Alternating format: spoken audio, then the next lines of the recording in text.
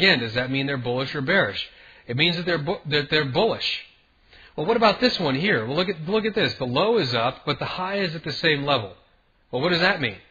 It means that they're digesting. Now, if you were looking at the videos about this time, what you heard me say was that anytime the market gets to a logical point, you will typically see this kind of hesitation. It's perfectly normal, and we can anticipate it, and we can plan for it. Okay, now listen, okay, follow me. I love this stuff. This is something that once I showed it to the proprietary traders in the last trading room I was in, they couldn't believe it. In fact, one of them couldn't believe it so much he refused to trade it because he thought he was seeing things. But even if you're a day trader and you can see a repeatable pattern, which is when the market participants get to a major resistance area, whether it's on the chart like this line here, or whether it's on price like this $2 level, they take a pause. Don't you think that you can expect to see certain things even all the way down to an hour bar? Meaning you're just looking at snapshots of an hour at a time? The answer is absolutely. That's the whole idea and the whole premise behind short-term trading. Is we can see these areas on the chart where professional traders are going to pause. Now, there are a lot of reasons why they're going to do it. They're going to do it because the professional traders, listen, George Soros is not a trader. George Soros hired a guy to do all of his trading for him. George Soros was the strategist. He was the brains behind the operation. But Niederhofer was the guy who actually executed the trades.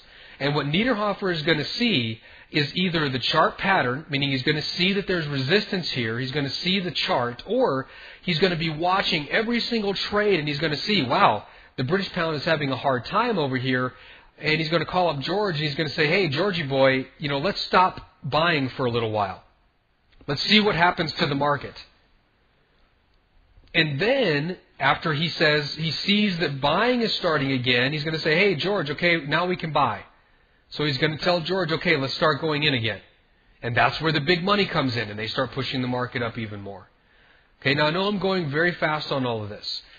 You're going to get this information. It's in all of this information is available to you. Okay, so I'm not going to teach you something and then down the road, try and sell you something else. It's in the course, believe me. And if I have something new, I'm going to put that on the website too. So you have all of this information for you. But just keep in mind, that's why we can plan.